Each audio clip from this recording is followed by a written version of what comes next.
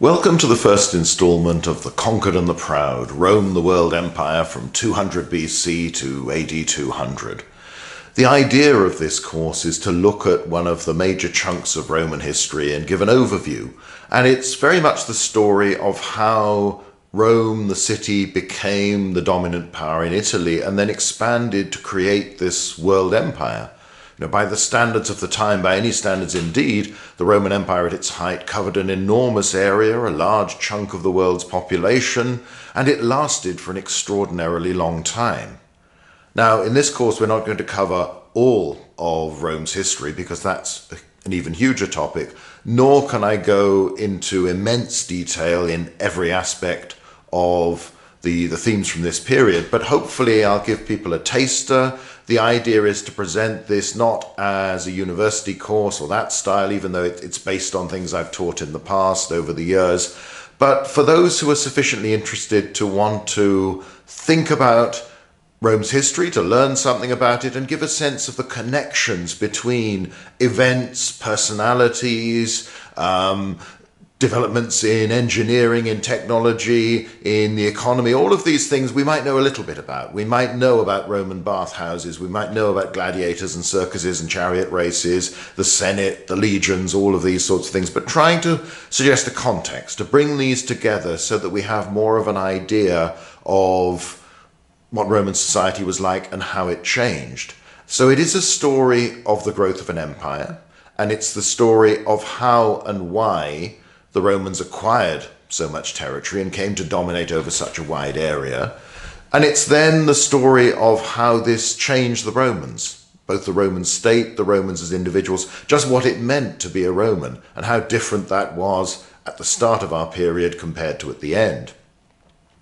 But it's also the story of the impact of all of this on the peoples around them, on the conquered and the proud. This line from Virgil where he talks about Rome's destiny, or the Jupiter, as parcere subjectis et debellare superbos. The Romans are destined to have power without limit, and they're going to spare the conquered and overcome the proud in war. It's a binary division of the world, really, into either people who are proud, who are arrogant, as the Roman would see it, who are hostile, who are unwilling to admit that as far as the Romans are concerned, the obvious superiority of Rome. Therefore, if they're suitably humble, if they're suitably submissive, and when the Romans arrive say, oh yes, we realize we've got to be friends with you, and yes, what would you like? I'm sure we can help with that, and treat you with great respect, then that's fine. You can treat them with mercy, you can be generous, you can be kind,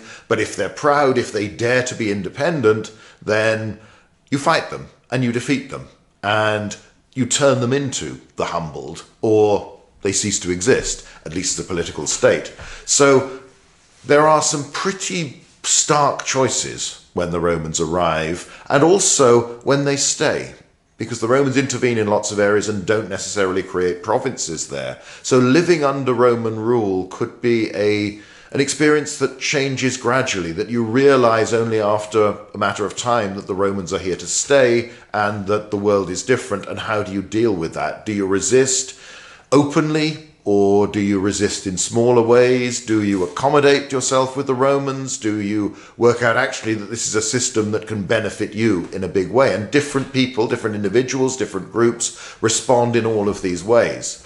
So that's the broader story. It's the story of empire, but told both from the perspective of the imperialists, the Romans, the conquerors, but as far as we can, thinking about the experience of those who are actually becoming part of this empire, some willingly, an awful lot unwillingly.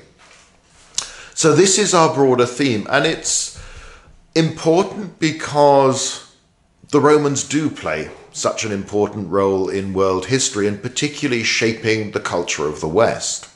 So you have, as the two great central themes, really, of Western culture, you have the Judeo-Christian tradition and the Greco-Roman tradition. Many aspects of Greek culture, Greek ideas come to us via the filter of the Romans and the Roman Empire. And a lot of things we consider to be Greek were set down, written down in the form we have them, constructed in the Roman period under Roman rule.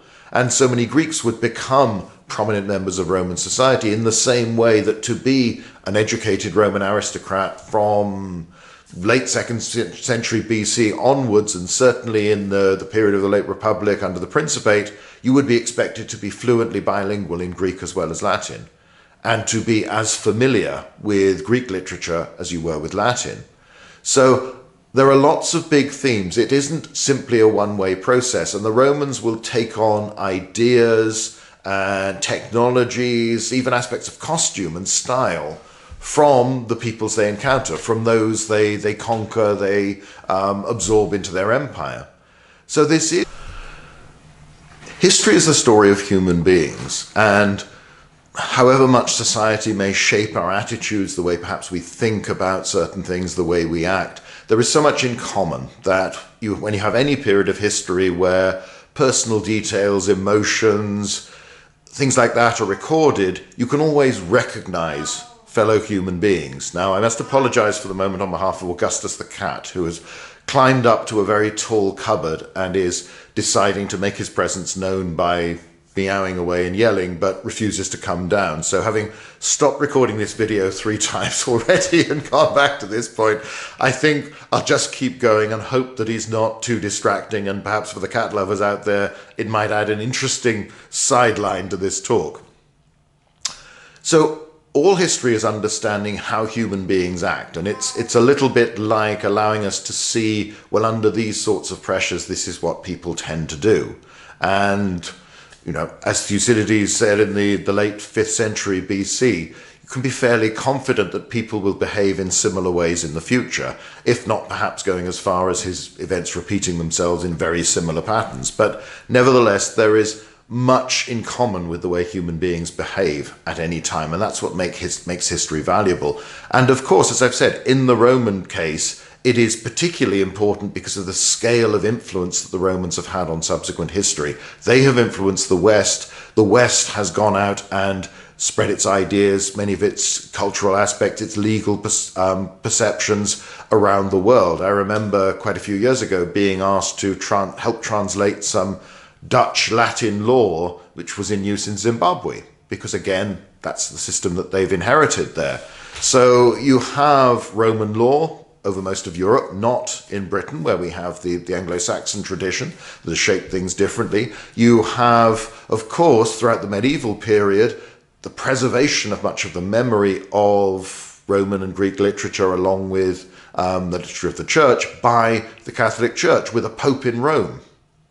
And yes, obviously there are times when there are disputes and there are other popes elsewhere as well. But nevertheless, Latin is preserved in that way. It helps to shape our way of thinking. It also, the Roman Empire would shape the geography of Europe in terms of particularly the organization of many of the dioceses that were the church preserved, went back to Roman administrative divisions from a period beyond the period we're talking about. But nevertheless, it's there, and the Romans give us so many images of power, of sophistication, and also of decadence and cruelty. So we know about gladiators and the thought that the Romans could go along very happily and watch human beings being slaughtered as a form of entertainment. And they'd watch animals being slaughtered as well. And they would accept slavery as a perfectly natural thing, as did most peoples in the ancient world to one degree or other. So the Romans are not all good and they're not all bad. They are complex, as human beings tend to be. And we can marvel at their achievements in engineering, the sophistication of their system of all-weather roads, of the bathhouse, something that is entirely designed to make life more comfortable and yet is one of the most sophisticated pieces of engineering that the Roman Empire produces. We could look at their grand buildings. You've only got to go to the Pantheon of Agrippa in Rome today, or the Baths of Caracalla, and just marvel at the sheer scale of this. The Colosseum, obviously, is another point, again, used for a grim purpose, but it is spectacular in its sheer size. And there are monuments left by the Romans all over the empire, whether it's amphitheatres, temples, basilicas, forts and fortifications, complexes like Hadrian's Wall in the north of Britain. So the Romans left a physical stamp on the landscape that is still visible. Behind me you've got the photograph there of Mile Castle 39 on Hadrian's Wall. There is a lot there. The Romans are constantly in our memory. They are part of popular sense of history, in that you see somebody dressed up in a toga or dressed up as a Roman legionary, and it's recognizable as to what this might be.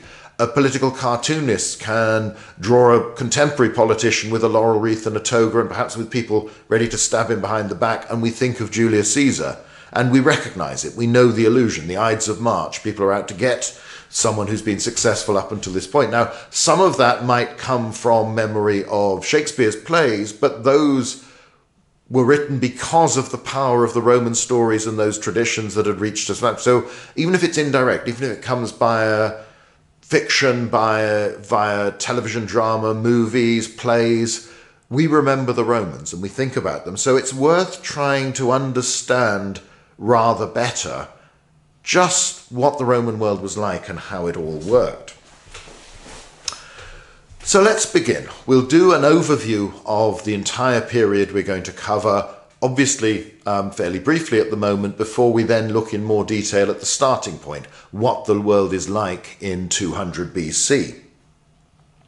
Now, the sources for early Roman history are not very good. The Romans themselves did not begin to write history until after their defeat of Hannibal, which is round about the time we start our period. They did keep records before that of laws, of some magistracies, of property and property ownership. Not much has survived, but we know these things were there. There were family traditions, heroic songs celebrating the deeds of aristocrats and the ancestors of the elite of the day. And archaeologically, we can see what's going on. But most of what's written down comes centuries and centuries later. So a lot of the early history of Rome was set down in the 1st century BC in the form we have it, by which time how much people actually knew with accuracy about what had gone on is very, very hard to say. And clearly in the earlier stories, miraculous events, myths tend to blur with the what seems like more sober traditions of perhaps basic, perhaps even occasionally reliable facts and information about what went on. So, of course, famously, you have the story of Romulus and Remus, exposed, raised by a she-wolf, then by a shepherd, and they go off to found Rome. While they're marking out the city, the two brothers argue. Remus jumps over the line of the city walls that his older brother Romulus has marked out, and Romulus kills him with a spade. After that, you have Romulus rallying the vagrants, the outcasts, the outlaws of Italy to form the population of his new city, or at least the male element of it. Because they lack women, you have the rape in the traditional sense, the literal sense of carrying off of the Sabine women. You invite the Sabines to a festival, and while they're distracted, you go and steal all their daughters. And you're supposed to make them into wives, and they are supposed to be the peacemakers between the two communities. These are all very dramatic stories. They've inspired plenty of artists over the years. But how much truth there is in any of them is extraordinarily hard to say. One thing that is worth noting is these are very odd traditions to invent at first sight.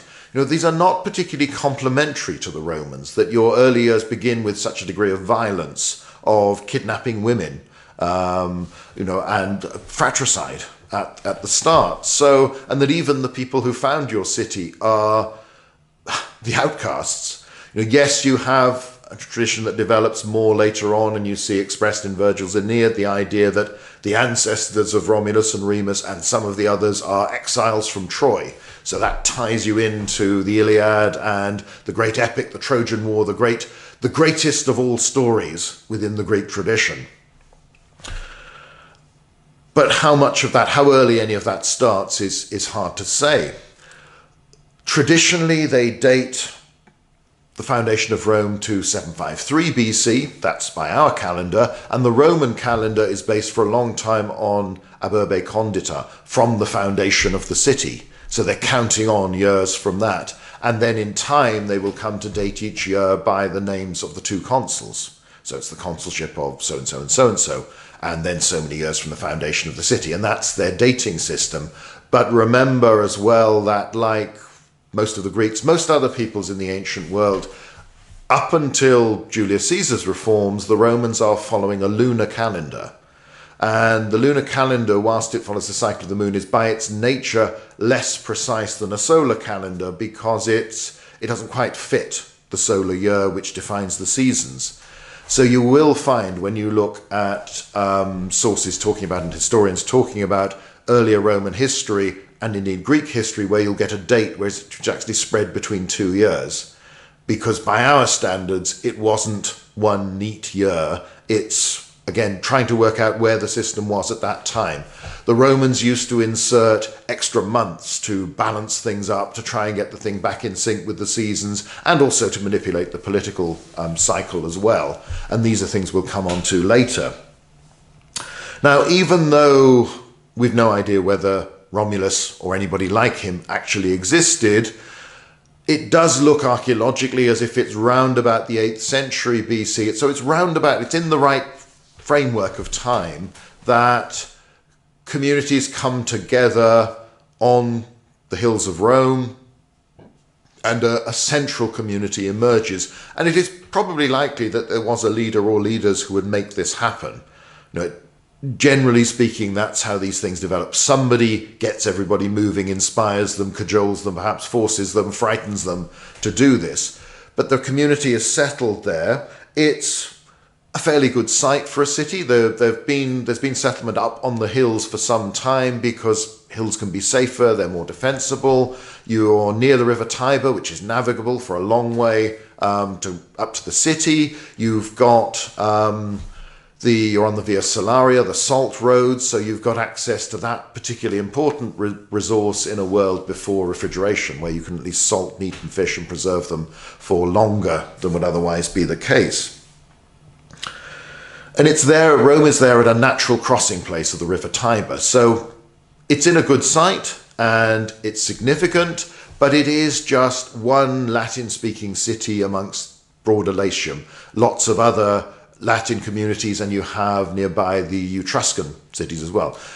Etruscans are a culture that have left quite a substantial archaeological trace, but in many ways we still don't fully understand, although, again, people are doing their very best and we know a lot more than we used to, but there are still aspects we don't quite get about how their system worked. Now, Roman tradition was that at first Rome was ruled by kings, and the stories were told that there were 7 of them, beginning with Romulus and ending with Tarquinius Superbus, Tarquin the Proud, who is forced out of the city, who's backed by the Etruscans, and the Rome becomes a republic in 509 BC. A date that's probably seems to be about right as well. So there seems to be broad truth in the framework anyway, the background to what the Romans are saying later on about their early history, that you do have this community formed in the 8th century, that is Rome. You do have the rule of kings for a considerable time. You have the dominance of aristocratic families at that time as well. You have warfare from the very beginning. They are fighting, but they're fighting wars with neighbours who are very close. And yes, there are battles, but there's an awful lot of raiding, of cattle rustling, of threats, reprisals, all of this sort of thing. But they are one Latin city among many. Now, let's see.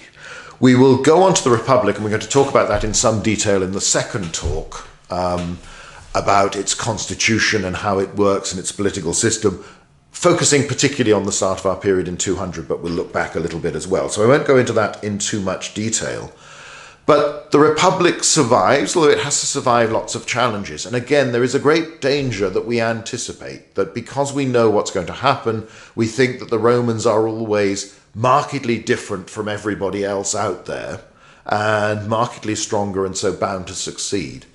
But actually, the period soon after the formation of the Republic and the 5th century into the 4th centuries BC are particularly troubled times on and off throughout much of Italy. You have population movements of many of the Moscan-speaking peoples, who some of them come down from the Apennines, from the mountains, some perhaps from further afield, and they overrun many of the communities in the more settled lands. And plenty of them disappear. Plenty of Greek colonies, plenty of other Italian and Latin cities do not survive this. Famously, Rome itself is captured by the Gauls in the early 4th century BC, and they extort a large amount of money to go away. Now again, you have the Roman tradition of them trying to capture the capital where the last Romans are holding out, and a night attack is given away by the geese of Juno from the temple there, cackling away, that rouses the guards who are able to fight the Gauls off. But the Roman tradition still preserves the idea that Brennus, which really just means great king, the Gallic leader, has to be paid in gold to go away. And of course there's the story that the Romans think he's cheating them in the way he's weighing on the scales, and he's supposed to have drawn his sword, thrown it onto the scales, so the Romans have to pay more with Vae Victis, woe to the defeated, woe to the vanquished. Again, probably romantic invention later on, though you never quite know. The basics are fairly clear. The Romans did fight this group of Gauls who were probably a wandering war band, a mercenary band, rather than necessarily certainly they're an army that doesn't seem to want to come and settle and conquer, and you have to pay them to go away. But that's after Roman military defeat. And strikingly, in the generation that follows, the Romans build very large, extensive, impressive city walls around their community. That's a big enterprise. So it does suggest a community that does not feel safe and feels the need for protection that they didn't have before. So again, the archaeology sort of broadly fits with the traditions, but we probably shouldn't hammer any details too hard and think that, yeah, that's definitely what's going on. They don't tie together as much as that. The Romans survive. Other communities perish, and you get Samnites and other Oscan-speaking groups establish themselves as the new powers in various parts of Italy. But the Romans survive, they endure in spite of their defeats, and they're still there. Now, they've been fighting wars, as I mentioned before, from very early on. If you look at the earliest traditions about Romulus and others, warfare figures prominently. And you have, at the very beginning of the 5th century BC, the Romans start paying their troops, and the tradition is that there is a 10-year siege of the city of Veii, which is, 8 to 10 miles away. All of this stuff is very, very local on the whole, and they fight this long war. Now, 10 years has very much an echo of the 10-year siege of Troy, so you wonder whether this is an embellishment. But nevertheless, there probably were frequent struggles with communities that are close by, relatively speaking, and that you fight generation after generation after generation, because the wars are nasty and brutal, but they don't end up in such a decisive result that one group is destroyed. But that tends to change particularly it starts in the 5th century, gathers momentum in the 4th century BC. The Romans start to fight more wars that they persist in until they've won, and the enemy is reduced to a subordinate state or sometimes absorbed. Now, we'll talk more about this process as we come on and how it all works and the Roman willingness to extend citizenship to others. But by the 340s BC, the Romans have come to dominate all of Latium. All the surviving Latin-speaking cities have become either they've been settled by, or they've become part of the Roman system, whether directly they've become Roman citizens and they are an extension of Rome, or in more cases they are allies of Latin status. And Latins have a legal status that is not as good, not as generous as that given to a Roman citizen, but it is still puts you as part of the system. You are obliged to serve with the Romans, or when the Romans form armies, at least half of any army is going to be composed of Latins and other allies. But you're obliged to do that, but you also gain some of the spoils of victory. And in some cases, there is a sort of ladder where you can progress and become ultimately a Roman citizen in the long run. So the Romans have absorbed them successfully. Then they move further afield. They overrun Campania. Then there is a very hard-fought series of wars against the Samnites. You've had the Etruscans and others. They push out further and further. And they follow the same formula. The Romans tend to persist. If you beat them once, they come back. They seem to have this ability to endure, this sort of dogged determination to keep going. And they insist upon wars ending much more in their favor. They are trying to have a permanent victory, one which either destroys the enemy as a political entity, though that's relatively rare, more often they absorb them. They become allies. They become part of your system, and they will help you fight the next round of wars when you go off and fight against other enemies further afield. So by the early 3rd century BC, when the Romans are pushing into southern Italy, they are by far the biggest power in the Italian peninsula. And in the 3rd century, they come up against the city of Tarentum, a Greek city in southern Italy, modern Taranto, and the Tarentines, as they've done in the past, hire assistance from, it's then King Pyrrhus of Epirus, but they've had Epirot help in the past. He brings over an army that includes a pike phalanx, heavy cavalry, war elephants, all the paraphernalia, all the tactical sophistication that has developed under Philip, particularly Alexander, and then the successors, the generals who fought over the spoils of Alexander's empire. And he inflicts 2 very serious defeats on Roman armies, something they haven't suffered for a while, with heavy losses until they finally beat him in a 3rd battle. But again, the striking thing is that Romans do not give in. Even when they suffer battlefield defeat, they refuse to negotiate a peace settlement that would allow the Tarentines to show that they are superior and that they've won, but leaves the Romans largely intact, a little bit humiliated, less prestigious, which can have knock-on effect for how reliable all your allies consider you to be and whether it's worth their while staying as your allies, into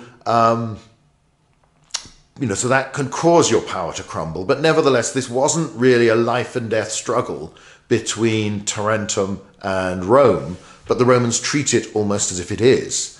And they persist, and eventually they defeat Pyrrhus. It helps that Pyrrhus doesn't have huge resources behind him. The Romans have more manpower. The Romans learn from their mistakes. Pyrrhus also has limited, perhaps less than full control of the Tarentine war effort, and perhaps also has a limited attention span, because for a while he wanders off to Sicily in the middle of this conflict and fights the Carthaginians for a bit.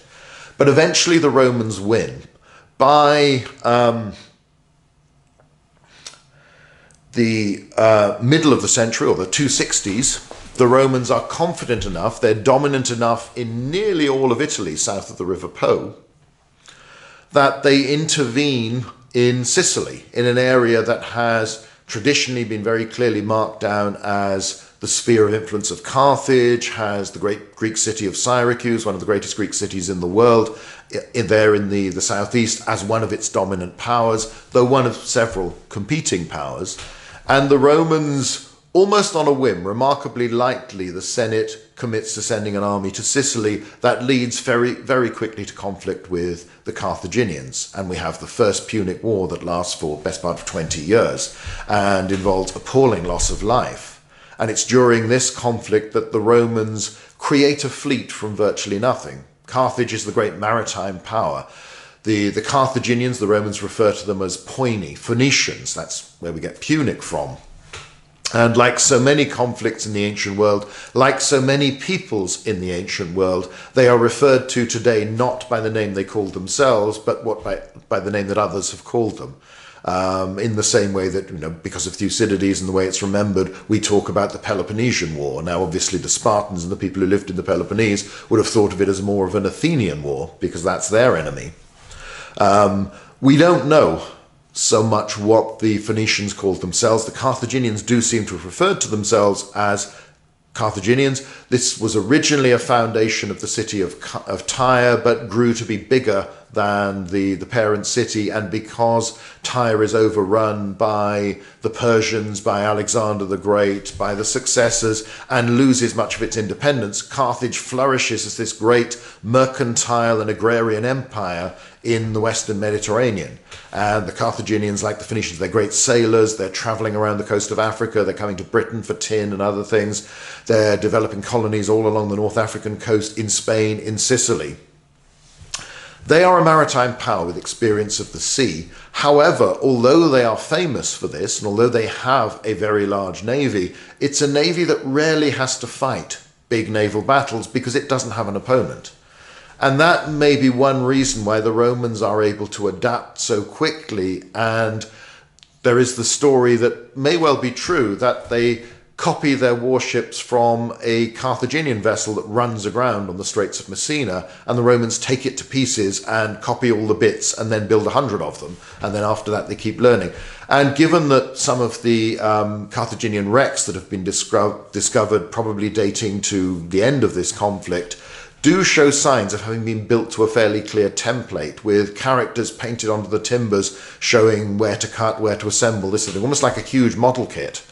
So it's quite possible that that's actually what the Romans did. And given that the technology, many of the aspects of it, metalworking, particularly carpentry, are things with which they were familiar, then it's an easier business than, say, it would have been to, I don't know, have a dreadnought run ashore in 1910 and for somebody to copy that and build it together, or today to build an aircraft carrier that functions in every respect with the aircraft that's required on it. So there is some real sense, and the Romans will always boast of their willingness and ability to copy the best ideas of other people.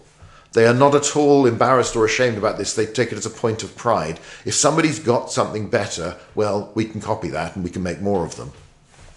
And they out-endure the Carthaginians during this conflict, which is focused overwhelmingly in Sicily. There are a few small-scale raids of the Italian coast by the Carthaginians. There's a much bigger Roman invasion of North Africa under Regulus that starts well, ends in disaster. Other than that, they fight at sea and they fight in Sicily itself. And there are relatively few pitched battles on land in this conflict. But the losses suffered at sea are very significant for the Carthaginians. The Romans win all but one of the major naval battles of the First Punic War, which is very striking given that they, as I say, lack this maritime tradition. But they find ways of using their strengths. You have early on the famous corvus, the boarding bridge, that could be lowered onto the enemy deck and a spike would go through the timbers to pin it in place so your legionaries can swarm across and do what they're good at, fight toe-to-toe and defeat the enemy. The Romans do, however, suffer appalling losses in storms. They really don't seem to know what they're doing, and Roman aristocrats and Roman commanders are pretty clueless when it comes to dealing with the weather. And succession of Roman fleets are lost in storms with immense loss of most of their crews. And ancient warships are very crew heavy. For their size, they have an awful lot of people on them, particularly the rowers that are required to operate the main motive power, and certainly the only power you use in battle. You don't have your sails up when you're fighting. You row so that you can ram. So the loss of life is huge, but the Romans stick to it. They're willing to build one more fleet, by which, and near the end, the Carthaginians are not. They're exhausted financially, and also just they're fed up. They don't want to do it anymore. So the Romans win the final naval battle, the Carthaginians settle with them, peace is established, and it's a peace that is not so total as the victories the Romans have fought elsewhere. They do seem to treat this first overseas adventure as something different. So they don't absorb the Carthaginians, but they do, however, create a province in Sicily and a permanent presence there. And in the years that follow this peace treaty, they also seize Sardinia and Corsica from the Carthaginians, or at least during this local rebellion there, the Romans intervene and essentially look at the Carthaginians and say, well, are you going to be able to stop us? And Carthage is not in a state to fight or willing to fight another war at this point. So there is a legacy, though, of bitterness on the Carthaginian side, and this will be expressed most clearly in the Second Punic War that begins in 218 BC and the career of Hannibal, son of one of the commanders, Hamilcar Barca, who had held out in Sicily to the end, claimed he'd never been defeated by the Romans, and according to Greco-Roman tradition, makes the infant Hannibal swear an oath never to be a friend to the Romans, all of this sort of thing. But there probably is an element where the Carthaginians have great reason to be upset. They don't understand the Romans treating them so badly because Carthage remains incredibly prosperous, very, very wealthy. It's still got territory elsewhere. It's still formidable. It was just weary at the end of the conflict.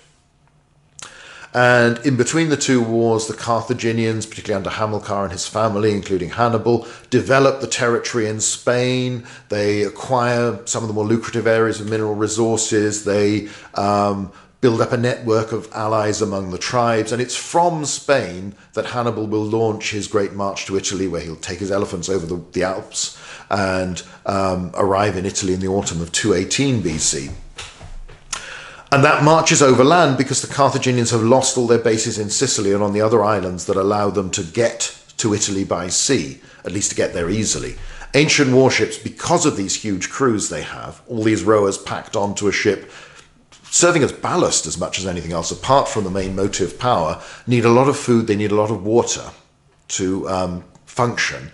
And that reduces the range because there isn't space on these very slim warships to carry much in the way of stores. So Hannibal attacks Italy by land because he probably couldn't go any other way.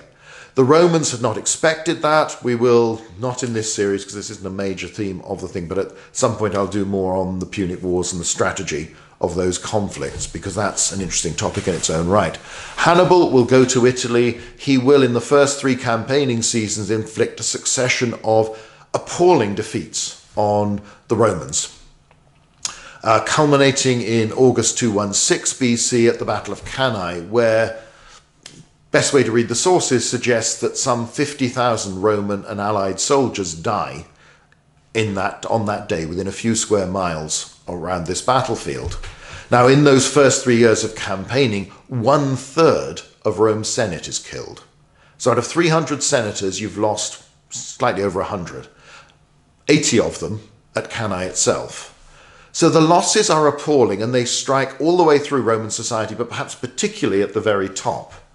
So members of the Senate are meeting in an environment where there are spaces. Somebody used to sit next to you is now not there. All of you will have lost family members, close friends. Now, the trauma of this is appalling. What is extraordinary is that the Romans don't give in.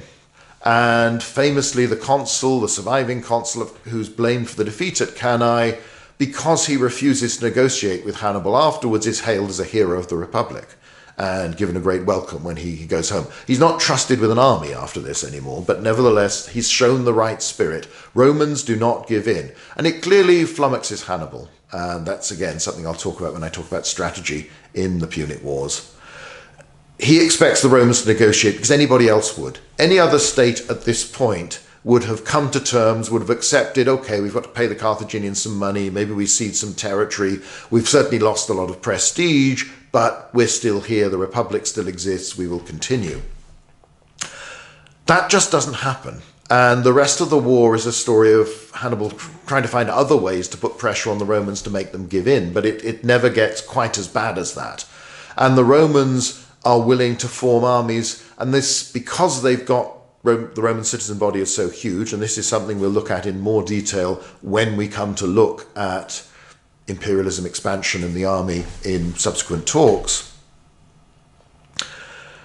They can absorb these casualties in a way that no other ancient state could have done, and they can still field armies and raise soldiers. They are lowering the age for military service. They are taking slaves, giving them their freedom, putting them into the legion. All sorts of emergency measures. You have some troops, particularly those former slaves, equipped with weapons taken from temples where they've been placed as spoils in past victories, dedicated as the offerings.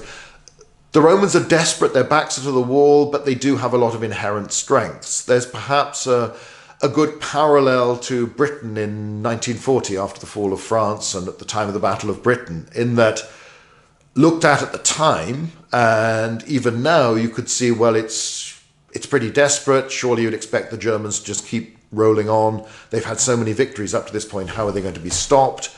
If you take a step back, you can see, well, the Royal Navy is far larger than the German Kriegsmarine. The RAF is actually, Fighter Command is well prepared for this. Production is well prepared. Training is there. Nevertheless, there's an element where it would have been so much easier at the time to give in. And a lot of people clearly expect you to do that on both sides because you're at that point. So the Romans have come through a crisis, and just because we can see there are inherent strengths in the Roman Republic that allow them to survive this, doesn't mean it was inevitable. Doesn't mean that actually people at the time might not simply have blinked and thought, no, we can't take it, we're bound to be defeated, there's no point dying in a lost cause, let's come to terms because I'm sure the enemy will be reasonable. That doesn't happen. The Romans will send armies to Spain, to Macedonia, to Sicily. They'll defeat Carthage and its allies in all of those places. Spain's taken back. Sicily is taken back, having been lost. Eventually they will send an army to North Africa, and that has successes there, and it's the Carthaginians who will recall Hannibal and his army from Italy, who's been there more than a decade, where the Romans can't stop him, though they can hem him in. He goes back to Africa, and at the Battle of Zama he's defeated by Scipio Africanus, and finally the Carthaginians come to terms. And the terms of the peace treaty, again, emphasize that Rome is dominant. The Carthaginians have to pay money to the Romans for 50 years as an indemnity for the crimes, the damage, devastation of the war. They lose their fleet, they lose their territories abroad. Permanently, that's recognized. It is a humiliation, but again, Carthage is still there.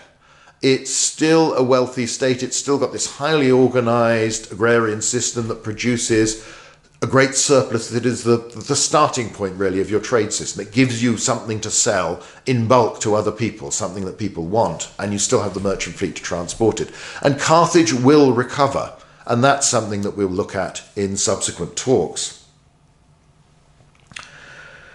So, that's before we get to our period, let's just do a quick overview of what will happen in the period I'm going to talk about today. Well, or at least I'm going to talk about in this series of talks. I'm not going to do the whole thing in one go. Even I'm not quite that garrulous and crazy. So, after the war with Hannibal, this really desperate struggle that devastates Roman Italy, devastates the Roman state and the population, but they come through. Within years, they are fighting wars against the Hellenistic kingdoms of the Eastern Mediterranean. If you look at the map, you can see who's out there. And you've got wars against the Macedonians. You've got wars a little bit later, a war against the Seleucids. They will intervene in Galatia. They continue the presence in Spain, and maybe in part it's because they don't want the Carthaginians to come back, and they don't want anybody else to march from Spain into Italy. They push further north in Italy itself, pushing towards the Alps. And all of this happens in the first half of the 2nd century BC. There is quite an intensive period of conquest, of aggressive warfare in the aftermath of the Second Punic War, when you might have expected the Romans to want to lull, want to recover. In fact, they are quite aggressive, and they have a very good military machine at this time because it's just learned lots of very hard lessons. And they will fight wars. They're also perhaps over-defensive in the sense that you've just fought a war where it seems as if you were going to be destroyed. Whereas if the Roman state, the Republic, would have come to an end, which means you tend to see every threat in similar life or death terms, even more than you do normally. So they will conquer. By 146, they destroy Carthage, they sack Corinth, Macedonia has gone as a kingdom, it's now a Roman province. North Africa, there's a small Roman province there. They have conquered northern Italy, Cisalpine Gaul, Liguria, and Rome is very, very successful, but there have been problems. Some of those later wars don't go quite so well. And there are lots of stresses falling on society because all this conquest has brought immense amounts of wealth into the Republic, but not in an equal way. Certain people and certain groups have benefited immensely.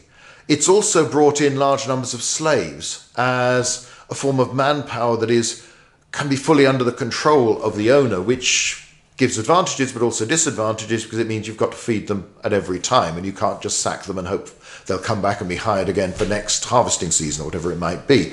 But that distorts the picture. There are signs that Roman citizens who up until now have been always very willing to go into military service, to serve in the legions, go off, do their bit for the Republic, fight, go back home to their farm, that they are finding it more and more difficult to cope, that men are being ruined by being sent off to serve in a legion in Spain or Macedonia for 10 years while their farm falls to rack and ruin and they can't recover, they can't support their family when they get home, they've had to sell the property off. Because again, there's a lot more money around. People can afford to buy up land, or they can afford to invest in and arrange for purchase of public land. So there are problems, there are strains. The system that has allowed Rome to be so successful, both political and military, is coming under a fair degree of pressure, and it's not necessarily functioning quite as well as it had been. But on the whole, the Romans still seem to be doing quite well. But there are problems. In 133, you have the first of the Gracchus brothers to rise to prominence as a tribune, a political office in Rome, who is, when he seeks re-election, wants to have a second term of office, something you're not supposed to have, has his head stoved in by a senator who's a cousin of his, and a mob of senators killed several of his supporters. Just over a decade later, his brother Gaius Gracchus will have a similarly spectacular career, and his suppression will end in much larger scale fighting. So for the first time in centuries, Roman politics becomes violent in a way that had been common in many city-states in the wider Mediterranean world, but the Romans had always managed to avoid, at least for most of their history. You have a series of crises. At the end of the 2nd century BC, a succession of Roman armies are slaughtered by the migrating Cimbrian Teutones, probably Germanic, perhaps with some Celtic elements, but these warrior peoples that are on the move looking for land to settle in and sort of blunder around are treated rather arrogantly by the Romans, fight, and it doesn't go well for the Romans. But the Romans aren't automatically winning battles. There is something of a crisis. There is a change. During the 1st century BC, you will see the rise of popular generals who start to monopolize some of the major commands and who are able to convince soldiers to be almost as loyal to them as they are to the state, or perhaps to see them as the true representative of the state rather than necessarily the Senate or other groups of senators who are influential at the time who are not treating them so well. And this will lead, in 88 BC, for the first time ever, a Roman commander will lead his legions against the city of Rome when Sulla takes the city by force. His opponent, Marius, one of the other great heroes of the last generation, takes the city back. A year later, his supporters are chased out and are defeated by Sulla when the city is stormed for a 3rd time in less than a decade, when Sulla returns and makes himself dictator, has the proscription list where he kills his enemies, reforms the system to some extent, packs the Senate with his supporters, and then retires. It's not the end. Civil war and internal political violence just keeps on going. We sometimes think of those decades of the 1st century BC as a very stable, peaceful time because the orator Cicero provides us with so much information for what's going on then. But in fact, when you look closely, you see that the threat of violence is always there. And virtually none of the leading politicians of this era die a peaceful death, and nearly all of them are killed by fellow Romans, not foreign enemies. So this will lead to the civil wars, the dictatorship of Julius Caesar, and ultimately the creation of the rule of emperors, the rule of one, the princeps, so the principate as we call it, by Caesar's great nephew Augustus. Caesar as he becomes, a man who claims to be Caesar's adopted son, although Caesar doesn't actually do that while he's alive.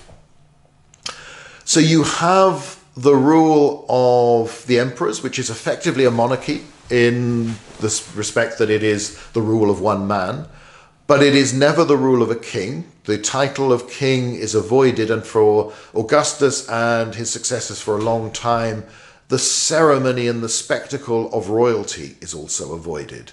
Augustus presents himself as primus inter pares, first among equals, as the leading magistrate of the state, but a servant of the state, not its master.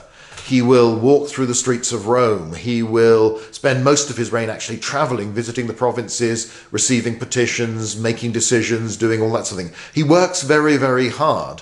And to everybody's surprise, this rather unhealthy youth survives to a ripe old age and outlives pretty much anybody who can remember the republican system of government at all, let alone anyone who can remember it working properly.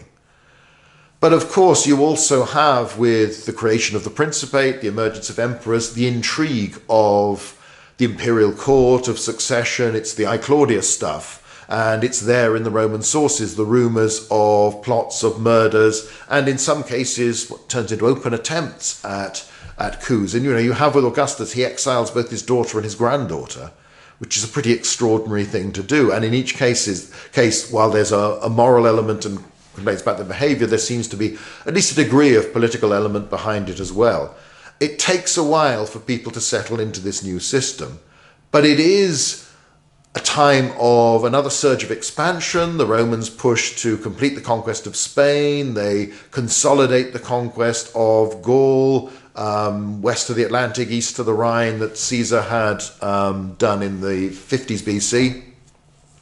They push to the Danube. They confirm the arrangements in the eastern provinces in North Africa. There is a lot of aggressive warfare under Augustus, and regions that had been within the Roman influence but not necessarily occupied by the Romans in many cases get turned into provinces, and the whole system of imperial administration changes quite drastically in this time and becomes much more formal, much more organized, and works on a different basis, because with an emperor there's always somebody at the top, whereas in the Republic power shifted so much. So it altered the relationship between the provincials and Roman authorities.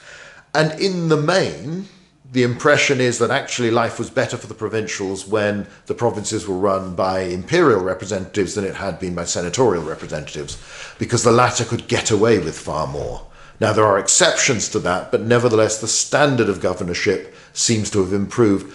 Not necessarily out of altruism, though there are probably elements of that, but also because of the practical concerns of an emperor who does not want people mistreated so badly that they rebel. So you have the famous comment of the Emperor Tiberius that I want my governors to shear my sheep, not flay them, not skin them. So, take the cream off the top, but don't drain the whole thing. We need to think about next year's revenue. We want prosperous and settled provinces because that's more profitable for us, and it's also less trouble to us. We don't want to have the expense of garrisoning them with too many troops when we don't have to. So the relationship changes, and you also have the development under the Julio-Claudian emperors of more and more people from the provinces, at least from their aristocracy, moving into the Roman imperial system and becoming Roman aristocrats, becoming eventually senators. And in time, there will be emperors who had been born and raised in provinces, some of them claiming descent from Roman settler families, but others not. And you will have emperors from Spain, from Gaul, from North Africa, from Syria and beyond. This is a system that develops where being Roman ends up with no ethnic connotation whatsoever. It's a legal status, and access to becoming a senator, to becoming perhaps even emperor, is open to far more people. So there are major changes that go on there, and it's not a simple process. It's something that's well worth looking at, so we'll explore later on. You have good emperors, you have people like Augustus, you have others who are seen as capricious and cruel, like Tiberius, increasingly so, and you have the mad and the bad, like Gaius Caligula, like Nero, and later, familiar to us from the movie Gladiator, Commodus. You will have these crazies who are addicted to entertainment, to chariot racing, to gladiators, to luxurious lifestyle, who will spend ridiculous amounts of money, drain the treasury, who will be capricious in their decisions, their appointments, who won't listen to sensible advisors, who mistreat the Senate, execute senators, all of this sort of thing. Dangerous people to be around. That didn't always mean that the rule of the provinces went badly, because the emperor was at such a remove that sometimes, as long as they had appointed fairly decent people, or fairly capable people perhaps, rather than decent in the moral sense, then the system still functions. But it does cause a strain. You will have, after a period of, yes, there have been a few attempted coups and murders within, but they're mostly around the imperial household under the Julio-Claudians. When Nero is finally forced out of power and commits suicide, or gets a slave to run him through, you have the year of 4 emperors, when after Nero you get Galba, who lasts just a few months, takes over by Otho, and then Vitellius, and finally Vespasian wins the civil war, becomes emperor, and is considered by the biographer Suetonius to be about the only person whose personality improved after becoming emperor. So he's remembered grudgingly, perhaps, because he wasn't always that likable and inherited a very difficult situation, but as someone that people admire. But again, of the 2 sons who succeed him, the Emperor Domitian, his younger son, is not favourably remembered. Largely because the biggest mistake any emperor could make is to kill off senators, because it's the senators and their class and the people around them who write the history books. So if you do that, you're not going to be fondly remembered. If you don't, even if if you perhaps allow scandals and corruption to go on amongst your senators, then you'll probably get quite a good press. There is then stability. You have, they avoid civil war when Domitian is murdered, but again, violent death was always quite a likely end for an emperor at any period. It gets worse at some times. The 2nd century AD is a little bit different. This is a time when, famously Gibbon talked about the 5 good emperors and how, in a sense, blessed the population of the world was in this period. And compared to his own day, he wasn't pushing it too far. This is the time of the greatest prosperity of the Roman Empire, and you can see it in the scale and luxury of the monuments. This is the time probably of the largest population, of long-distance trade flourishing, and of these emperors who were more or less decent men. Hadrian was remembered much less fondly by the Romans than he has been by posterity, but even they sort of grudgingly admitted he was quite good at his job. They just didn't like the man. But you have Trajan, who is remembered with great fondness. Antoninus Pius, who is so secure that he doesn't even leave Italy. Marcus Aurelius, the philosopher emperor. It's a very odd thing. You can read plenty of books of philosophy, but when you come to the Meditations of Marcus Aurelius, you are actually reading the thoughts of the man who controlled most of the world and had to put into practice some of these concerns and these worries that he had. So, that's a very different thing from the more abstract, the less significant musings of other philosophers at other times. Not that that necessarily means that his ideas are more profound than anyone else's, but it adds an interesting slant to it. But generally speaking, the empire was successful, it was prosperous, it was sophisticated, and it spreads. The last conquests really are done then. Britain is added by Claudius, completed under Vespasian. And Titus and Domitian, his sons, though the attitude to the very north of what would become of northern Britain, what would become Scotland, varies, and there are changes in policy. Dacia, modern-day Romania, is added to the Roman Empire by Trajan. There are some territorial gains in the east. It's also the time when the Roman army becomes most visible archaeologically, and we can see lots about it, when it builds frontier systems like Hadrian's Wall there behind me, when it sets up lots of inscriptions, and you have complex frontier zones, things we have to understand, and we need to look at whether these are bases for further expansion that in fact you never quite get around to doing, or meant as defensive. Orators in the 2nd century, one Aelius Aristides, will compare the Roman army to the walls of a city. It's a perimeter around the empire, protecting all that's worthwhile from what's outside. And in the main, there are not large numbers of troops within the Roman Empire. And overall, compared to its population and the sheer geographical scale, the Roman army is not that big. But it is largely professional and permanent and pretty efficient and sophisticated, at least in theory and ideally. You have, during this time, you can also look at stories of, again, what's happening in the provinces, the bits of Roman culture they decide to take, the people who buy into the Roman system and do very well from it, thank you very much. The others who appear almost immune to Roman presence, as if it's beneath them and will continue to live their lives as they've always done, whether through choice or necessity. And you have the active resistance. And we'll look at, in one talk, we'll look at Judea in particular and the big Jewish rebellion under Nero. Why that happens, why you have that pattern there, but why you get rebellions elsewhere, why you do and why you don't. And there is, perhaps it's slightly simplified, but there is a broad pattern that you will sometimes get a rebellion within a generation of first conquest, but after that, most provinces seem to be pretty settled. As I say, there are not large numbers of Roman troops dotted around as garrisons most of the Roman Empire, enough to control the population if they really didn't like the Romans.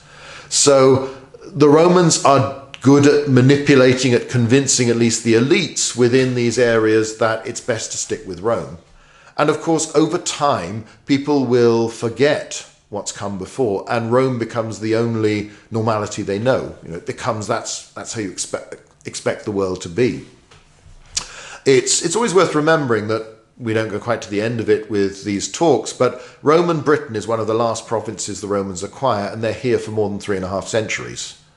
So by the end of that time, very few people would have any real memory of what had come before. So the Romans are there for a long time and they're successful. We can also look at aspects of religion, and we'll look a bit not only at Judaism, at the various cults within the Roman Empire, the mystery cults. We'll look at the early church, the treatment of Christians, the persecutions, that sort of thing. And within the broader context of all this, of how this world develops, one thing is very noticeable is that conquest slows dramatically after Augustus and then pretty much stops. And we need to wonder why this happens. Why does this aggressive expansionist empire turn into this consolidating, this static empire? And you can also say as well, is that a good thing or is that a bad thing? You know, is that a reason for its ultimate decline? Spoiler alert, but I think not. But people have considered that. You know, was this a system that required constant expansion, and once you don't have it, then you cause all sorts of problems? However, again, we're stopping in 200, and the Roman Empire is going to be around in the West until the later 5th century, and in the East for another 1,000 years after that. So it's a lot more complicated than that, and maybe sometime in the future we'll do some things on the decline of the Roman Empire and all that sort of thing. But that's the overview. That's the scope of these talks. That's what I'm going to try and cover in The Conquered and the Proud. But let's just, at the very end of this talk, before we move on to looking at the Roman political system and the Republican system in the next one, we'll just look at our starting point. And quite simply, what is the world like in 200 BC? Who is there? Who are the key players?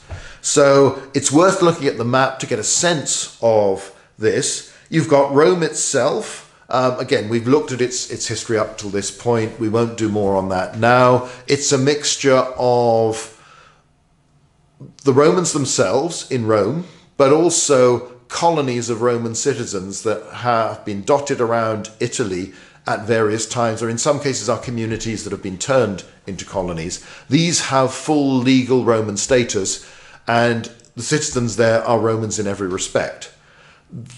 They are part of the Roman political system. However, you have to go to Rome physically to be able to vote or to stand for office and that sort of thing. You can't do it at a distance, you can't mail it in. You also have Latin communities that have Latin rights that, as I say, are not quite as full as Roman citizenship, but nevertheless are pretty good. They are a sort of on a stage towards it.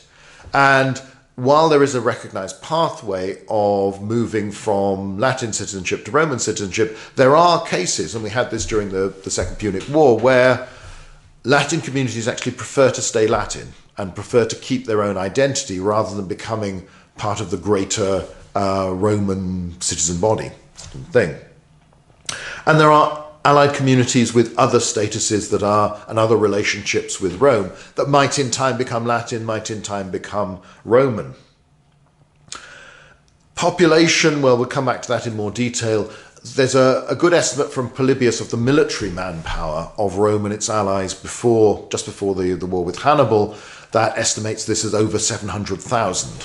Now that's about half Roman, slightly less than half, more of it Latin and allied. That's adult males, but that's all adult males. So you are dealing with a city-state that is far bigger than any other city-state that has come before, and particularly larger in its citizen body. If you looked at classical Athens in its heyday, maybe Athens, you're including a large part of Attica, you're including these communities outside the city itself, you could say the population overall was 250,000, maybe 300,000. So those are the sort of rule of thumb estimates we have. However, only a minority were Athenian citizens. And, you're talking sort of 40, 50,000 male citizens. You've got women who can't vote, can't serve in politics, can't fight. You've got foreigners, you've got the metics, you've got lots of slaves. So Rome is far bigger than that, but what's really significant is that the number of citizens is far greater than anything that's come before. So it's sheer size and scale, but not simply everybody, it's the citizens too. By this time, you've got the Roman colonies dotted around Italy. There aren't any really abroad at this point, but you have as pretty much permanent provinces. You've got Sicily, you've got 2 provinces in Spain, you've got Corsica and Sardinia. And to each of these you send a governor every year, and in most cases troops as well. And you're often involved in fighting there. But you also, we'll come onto this in more detail when we look at how the system works. Province can still mean very much a sphere of responsibility for someone. So it's more than simply a fixed geographical territorial area as we would tend to think of it. It can be, for instance, the war against this tribe or the war against this kingdom. Now, that's Rome, and it's successful. It's dominating most of Italy. It's got these overseas provinces. It's big. It's different. It's riding high, having defeated Hannibal. Carthage, by contrast, has now been reduced to Africa, and the Romans have encouraged and favoured the Numidian kingdom, the neighbour of Carthage, largely because Massinissa, the Numidian king, switched sides at the right time and fought for the Romans in Zama. But also they use it as a sort of check on the Carthaginians. And the Numidians, their aristocracy has this sort of love-hate relationship with the Carthaginians that would be quite familiar to many countries of the former European empires in the 20th century and beyond, where culturally there's quite a bit of the former imperial masters system they quite like. So linguistically, in terms of luxuries, this sort of thing, ways of doing things, but that doesn't mean they actually like the political state that it represents. So there isn't necessarily a rejection of all things Carthaginian, but nevertheless they see themselves as rivals. They see Carthage as a likely enemy, and the Romans are quite happy to encourage them to do this. And whenever the Romans are brought in to arbitrate on disputes between the Numidians and the Carthaginians, they just about always favour the Numidians. So they do make it clear to the Carthaginians that they are inferior. As far as the Romans are concerned, they are not Rome's equal, in spite of the fact they're still have a big population, have lots of money, control a large part of the North African coast, if nothing else overseas. They are not Rome's equal. They are subordinate. They are someone who has to do what the Romans say.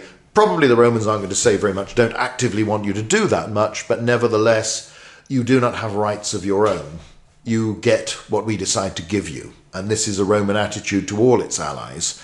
But it's still struggling, whereas it's been quite good so far at absorbing communities in Italy into this system and rewarding them enough through being Rome's ally to make them put up with the fact that they are subordinate.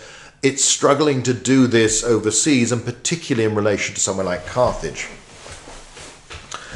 Now, we will again look at this in more detail in the future, but Carthage will recover its economy remarkably quickly. And one of the key people involved in this is Hannibal himself, who, having fought tooth and nail against the Romans, nevertheless remains such a strong patriot that he does set his soldiers to restoring irrigation systems, restoring the farms and the estates, and manages Carthage as its senior magistrate very well for a while to set them on the path to recovery. However, the Romans are very nervous of him, and there are plenty of Carthaginian rivals who don't like him. He is forced out and forced into exile. Again, story we'll come on to later. Let's go to the Eastern Mediterranean and the Hellenistic world, the Greek world. You've got 3 major kingdoms that have broken away from the empire that Alexander the Great had created, but then was unable to bequeath to anybody when he died. So you have the Antigonid dynasty ruling in Macedonia itself, and they at this stage don't control much more territory than Macedonia, and they have problems with Thracians and Illyrians and others on their borders to the north. They do intervene to varying degrees depending on the strength of the king into southern Greece amongst the city-states, and there you have a patchwork of all those famous city-states like Athens and Corinth and Sparta and all this sort of thing, though much reduced from their heyday, but also leagues of cities. Groups like the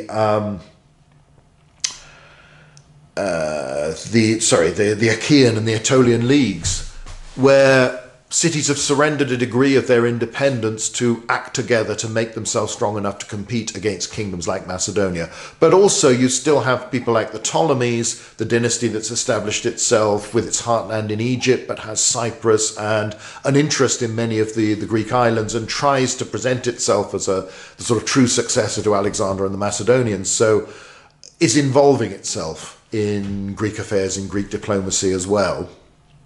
Now, the Ptolemies have at this stage still a huge fleet, and they are a naval power, probably the strongest. They do a lot to secure the waterways, the trade of the Eastern Mediterranean, partly because they benefit so much from it. Egypt produces a great surplus of wheat and other crops. It's got luxury goods coming in from elsewhere that go through Alexandria, the great trading port on the north, into the wider Mediterranean world. So it's in their interest. They have rivals, though, because you have the Seleucids to the east, with their heartland in Syria.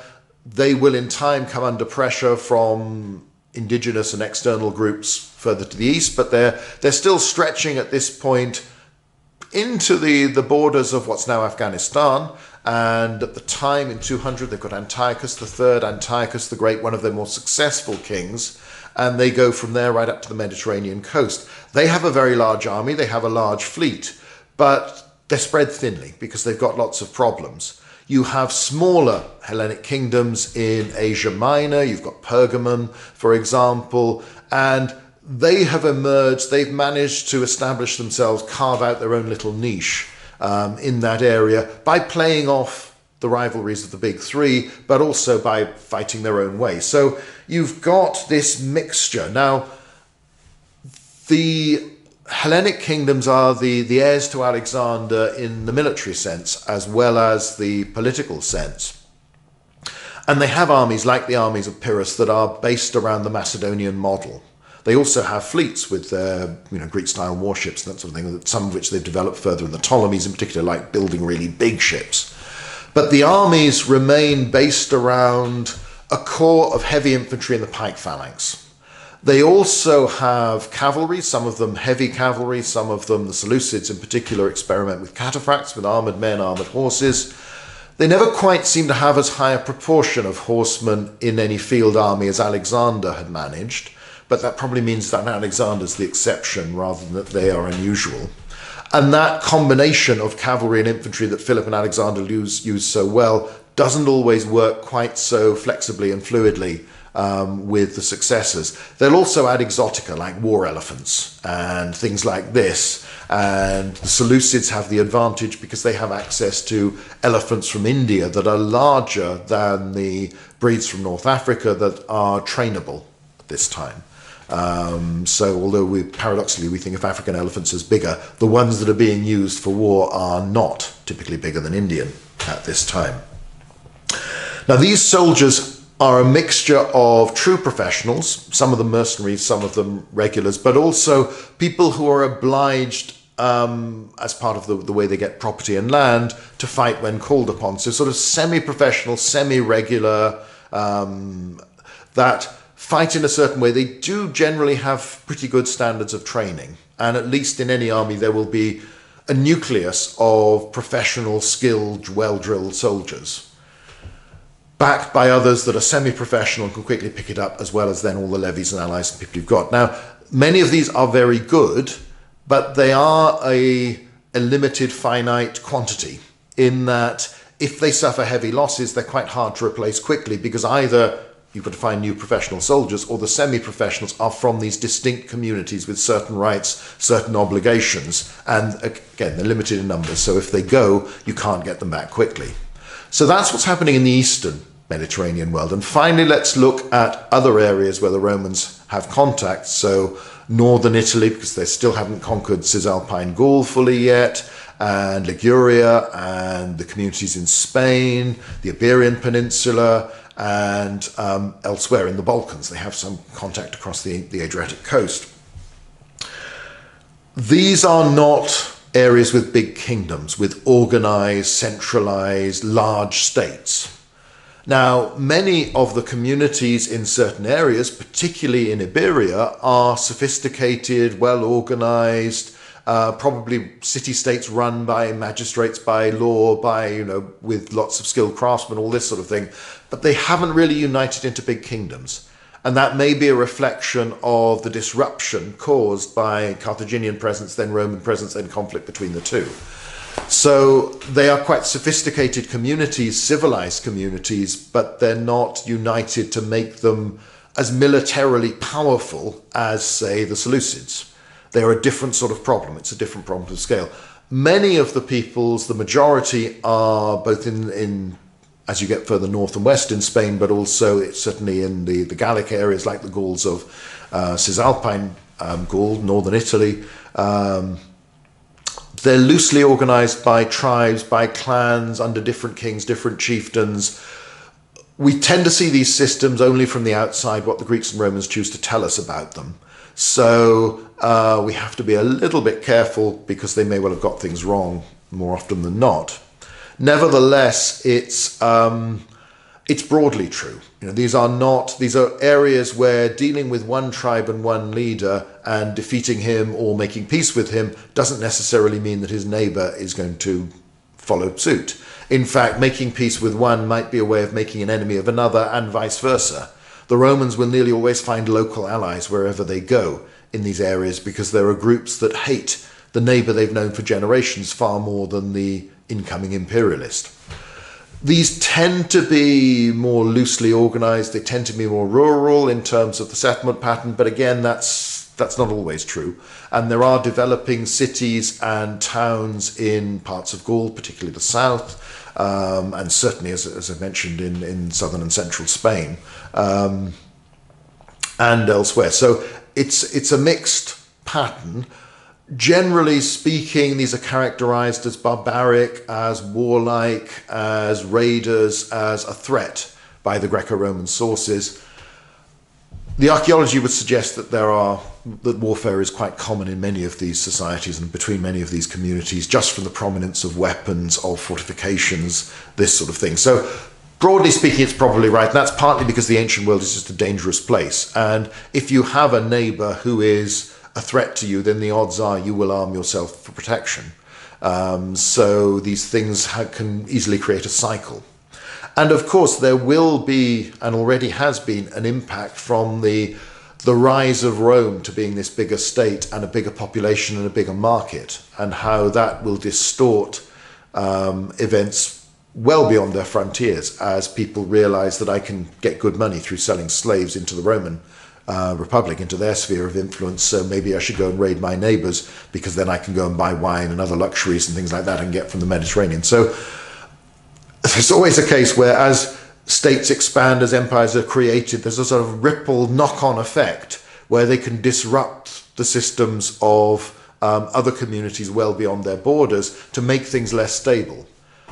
That doesn't mean we can blame everything on the nasty old imperialists and that they cause everything, because very clearly the evidence suggests that Iron Age Europe, North Africa, most of Asia in this area is pretty warlike, that most of the communities and societies fight each other, whether for protection, whether aggressively, and as I say, those two one tends to lead to the other over time. So this is not a peaceful world of everybody living in tune with nature before the nasty Romans come along and conquer it, but nor is it a terrible, barbaric, savage world with no rule of law that the Romans have to come in and administrate an order. The truth is a far more complicated mix of everything and lots of different gradations all the way through. And that's going to be the story that we'll tell in future talks.